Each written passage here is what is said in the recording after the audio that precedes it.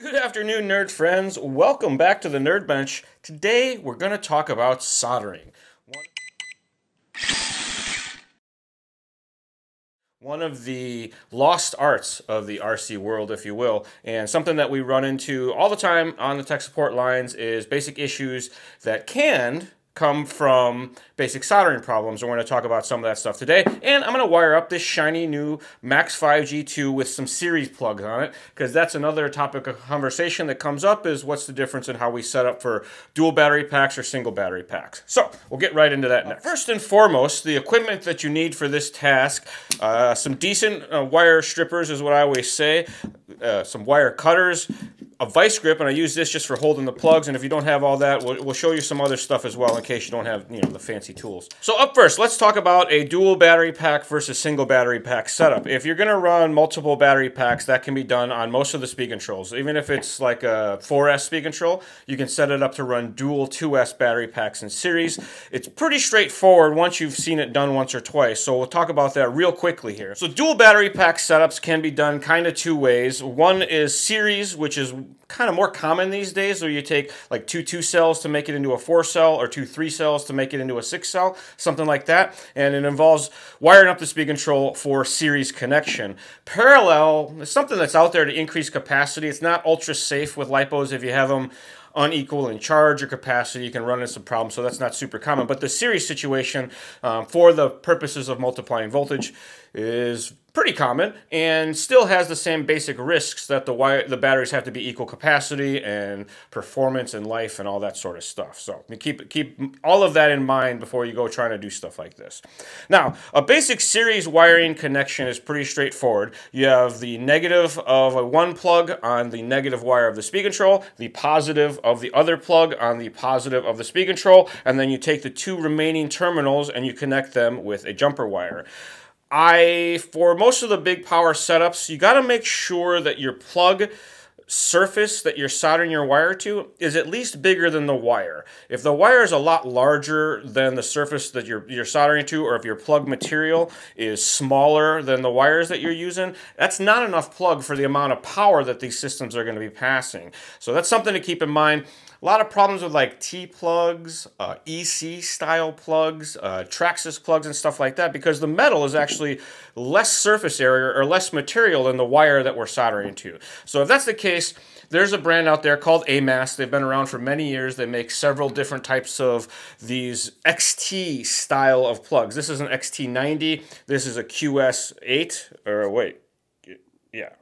This is a QS8S, and they're basically huge bullet plugs that are put into housings that they make them pretty easy to solder to. And I say that because this isn't a tube that you're soldering to. This is like a cup. So the wire will sit in there. You can get the wire right down onto the surface of the material and do a nice fancy solder joint that way.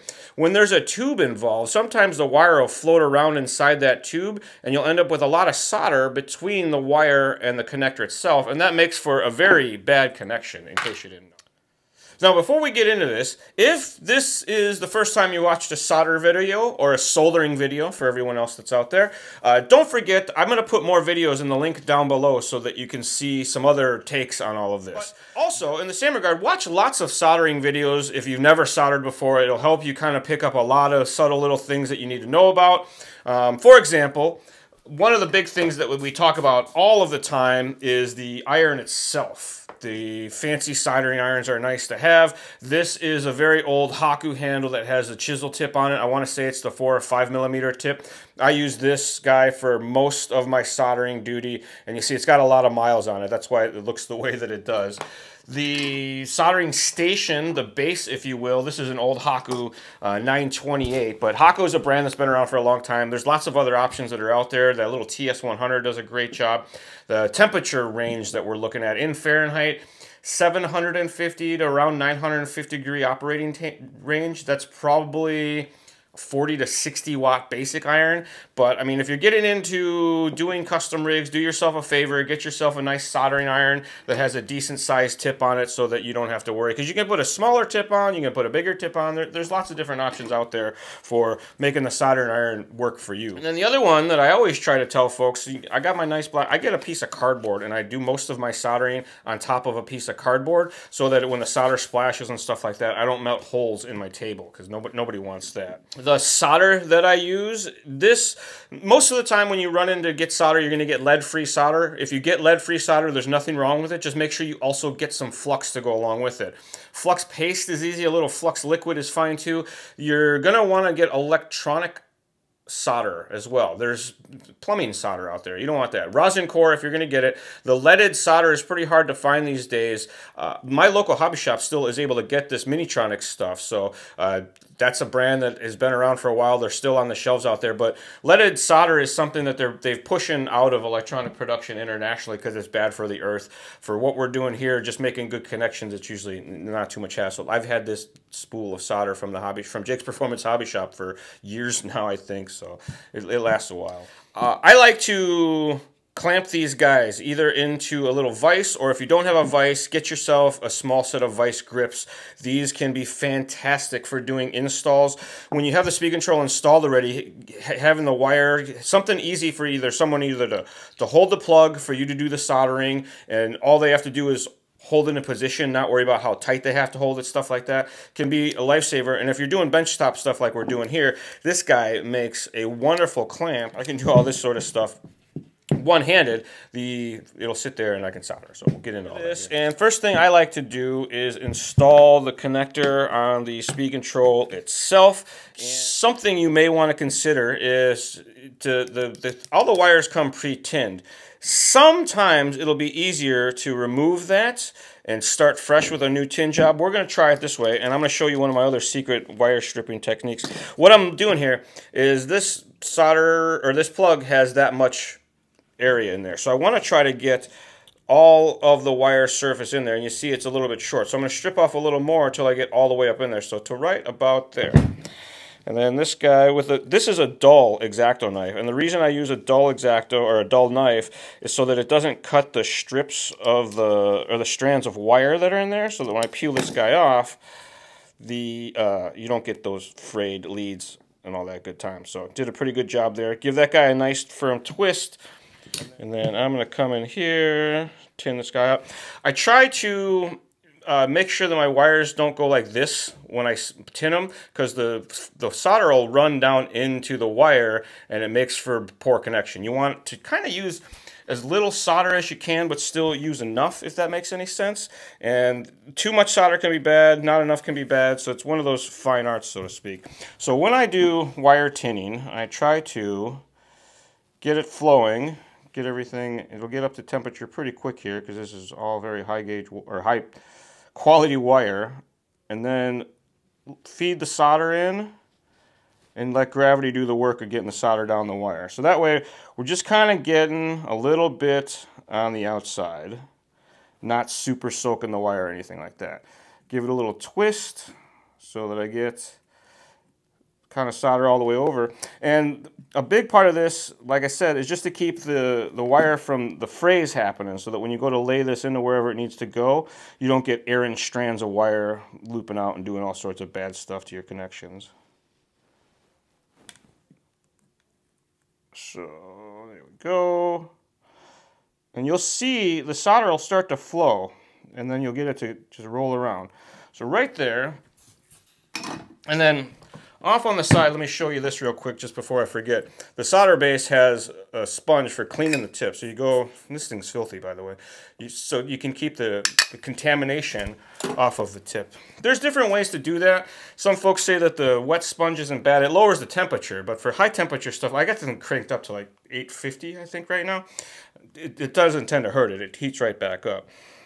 And then this guy, check again. It's just a little bit bigger than it needs to be, which is probably going to be okay. I'm gonna let that slide. And then to make this side the same, I'm going to do that right now just to get that out of the way. Again, just feeding in the solder while the temperature equalizes, And as it gets up on top there, you'll see it kind of change the color. The sheen changes on the solder, and that's when it starts to flow, and you can start to roll everything around. And a little bit more. Don't worry, I'm going to hold these up to the camera here in a second. You'll see what we're talking about with all this. Alrighty. So, cool that guy off over here, and we'll take a look. Let's make sure I did these right. You see, you can still see the strands of wire. The solder's not like blobbed on there super heavy. And there you go. There's a little bit of extra solder on that one just from when I was finishing up. But so you can still see the strands, and it's not like a bubble of solder. So these guys are marked for polarity. We're going to start out, we'll do it doesn't really matter which one you do first or second, but we'll do the negative wire first. Another thing that I like to do when I'm working with plugs is to plug in an empty one on the other side, and it helps to kind of act as a heat sink so this guy doesn't soak all the heat out of everything, and it gives you a nice place to put your vice grips. So on XT style plugs, the skinny side is the negative side if you're looking at the taper, but they're also marked down here as well for extra safety. If you got sensitive fingers and the wires get hot while you're holding them, which they often do, I had a guy tell me once, he's like, the only thing I don't get on your videos is how you can hold the wire as long as you do. And I'm like, wow, I've burned the sensation out of my fingers. So a pair of a decent needle nose. I like the ones that are spring-loaded too, that stay shut. Those are great to use as like a little vice grip also. So I'm going to show two different types of installation here when we do all this. And the reason being is because there's some different ways that you can solder wires and get good connections. Tinning everything first can be a little problematic because you're introducing solder into the connection between the wire and the material itself, and that's not ideal. So that's why this right amount becomes such an important factor here. So I am going to do this first one, tinning this guy down. All right, so with this guy, hit it with a little bit of solder before we go in there. Now that I got the plug spot tinned in, and we'll lay this guy down with a little bit of pressure and then a touch more solder on top. And the idea is you want to get all the solder to flow so that this wire pushes down through the plug, or through all that solder that I put in there, onto the surface of the plug itself. And that is not cooperating at all.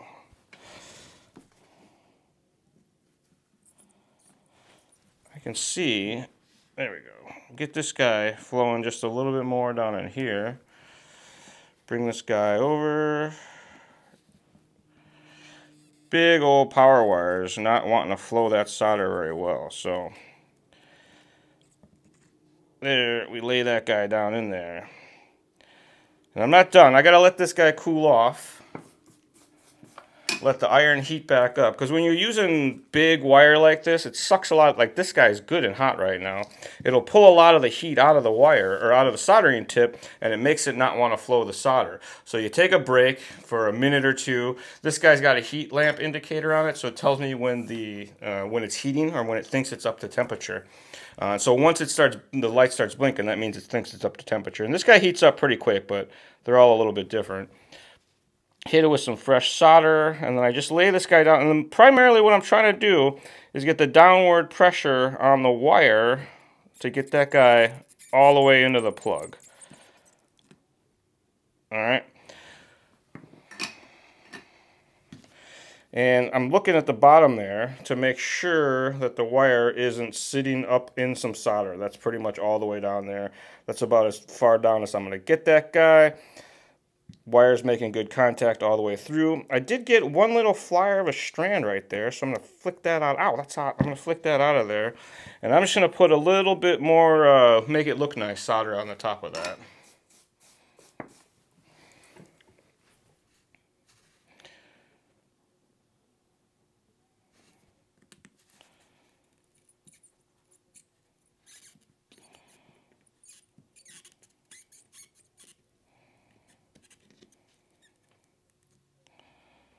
And always applying like a little bit of downward pressure onto that wire to make sure that it doesn't start to float.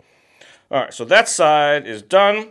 Plug number 1 completed. So that's, like I said, oh, look what you did. I forgot the insulator. Now I got to unsolder that and put the insulator on. Great. So I'm going to flatten the wire out just a little bit, and that's another nice thing about having the cardboard here. You have a decent surface just to mash wires around if you need to, knock solder off, stuff like that.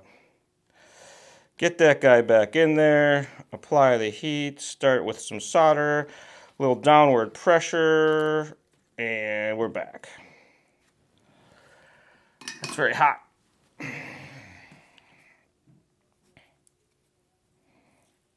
So it is just a little bit exposed there. So another pro trick, if you pull on the insulation, like you pinch it back here and give this a little neck forward, you'll skinny that guy out just a little bit to bring him in there to give yourself a little extra leeway.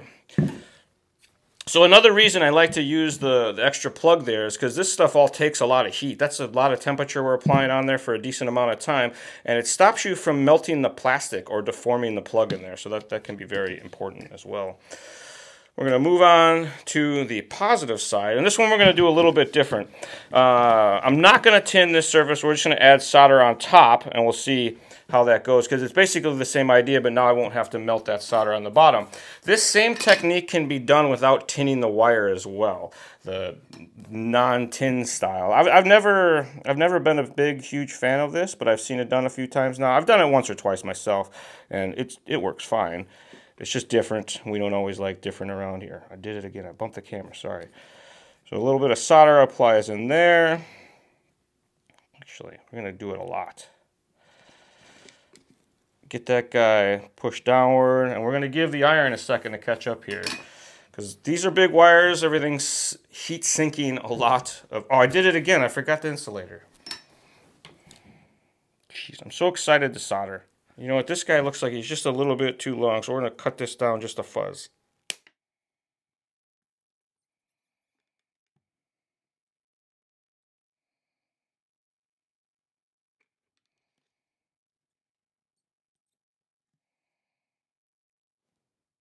Alright, let that cool off for a second. So I'm letting the wire cool down a little bit, letting the plugs cool down a little bit, and we're letting the iron get back up to temperature. I'm going to hit this with a bit more, and just kind of fill in the gaps here to make sure that the wire can't get out of there. Because you're using the solder now to hold the wire in place, because the contacts are all in that bare area. Ooh, that was a hot one.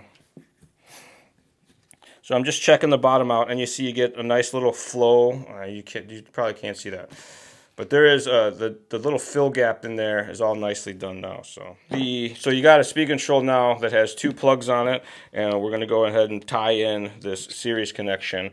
Same thing again. I think we're going to strip these just a little bit back just to get a little more surface area in there. So you can just roll. Like I said, this is a dull knife so that it tries not to cut the insulation. Do the same thing on this side.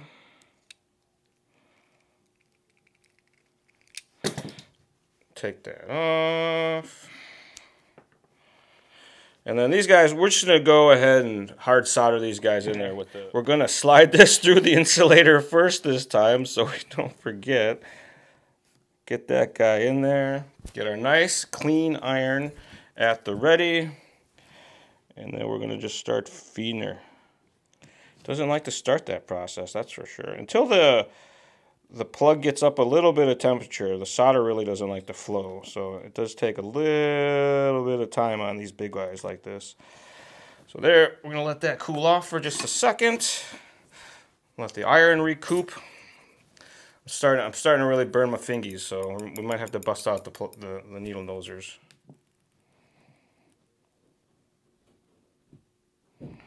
Get that guy down into position, and I'm twisting and pushing downward with the needle nose at the same time to get that to sit all the way up in there. I do want to fill that in just a little bit more, just to get that gap filled in. I don't like the way this guy's looking over here. A little bit of solder. And a little bit more pressure.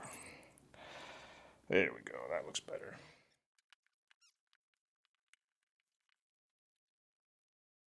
Alright, so same thing like before, we kind of like just tack it into place.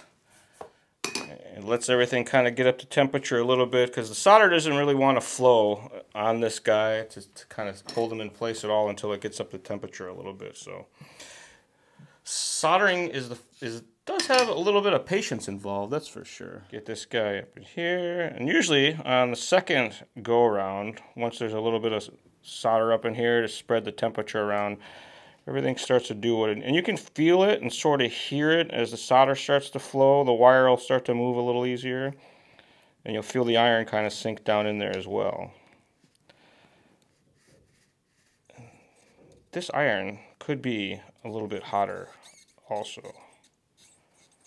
There we go. It's very hot. Drop this guy down in again.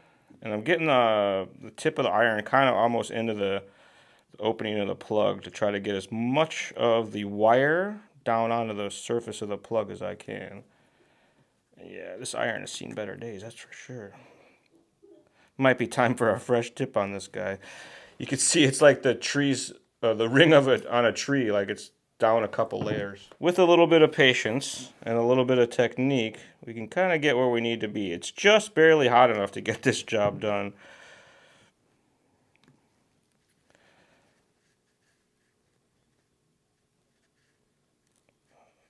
Oh, there we go. Nice flow, good grip on the wire. And we're in.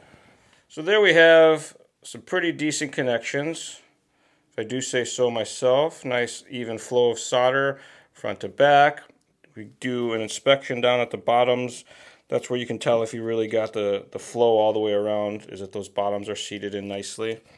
And we look to be good to go on all of those guys, as near as I can tell. So that, I can click in my quick recap. I do use a chisel or a large chisel tip iron for stuff like this.